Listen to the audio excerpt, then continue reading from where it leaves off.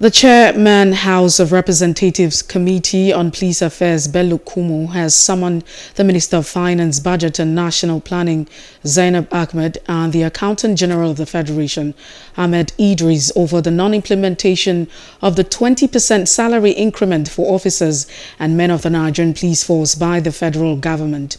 Also invited are the Chairman of the National Salaries, Incomes and Wages Commission, Ikbonta, and the Director General of the Budget Office, Ben Akabueze. The legislation are titled A Bill for Act to Amend the Nigerian Police Act 2020 to regulate the powers of the police to promote effective collaboration between police and other security agencies and to provide for operational framework for community policing in Nigeria.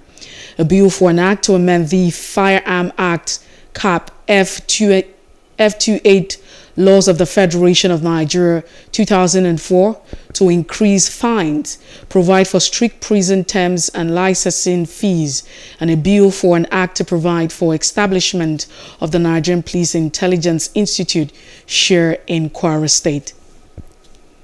Meanwhile, the Inspector General of Police, Usman Baba, in his presentation said the current initiative by the National Assembly to amend the Police Act 2020, the Firearms Act, as well as the proposed establishment of a Nigerian Police Intelligence Institute would deepen police reform and reposition the police for better performance.